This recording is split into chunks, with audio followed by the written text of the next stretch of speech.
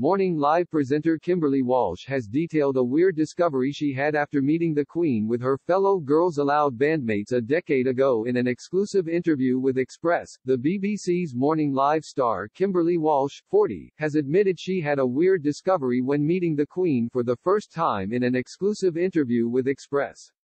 The presenter confessed the monarch reminded her of her grandmother and that the ever-composed royal was actually very warm. Kimberley, who rose to fame in pop group Girls Aloud, met the Queen with the other members of her group following their set at the 100th Royal Variety performance to mark Her Majesty's Diamond Jubilee. Girls Aloud members, Kimberley, Cheryl Cole, Nadine Coyle, Nicola Roberts and the late Sarah Harding, who died of cancer last year, were all in attendance. Remembering the special moment when they met the monarch, Kimberley admitted she was reminded of her grandmother. "It's definitely a tick-box moment, isn't it?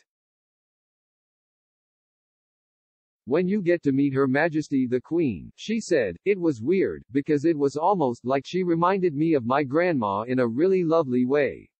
She carries herself so well, and my grandma always did. She was very warm." Reflecting on photographs from the happy occasion, she continued, "I'm quite proud to have those pictures, because now I'll appreciate them more and more as the years go by."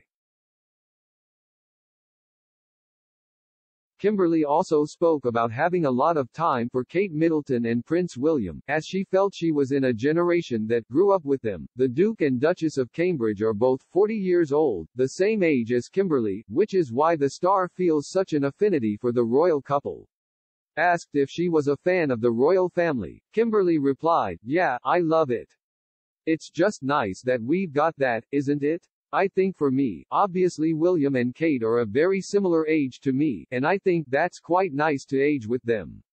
You know, the kids are similar ages," the BBC Morning Live presenter added.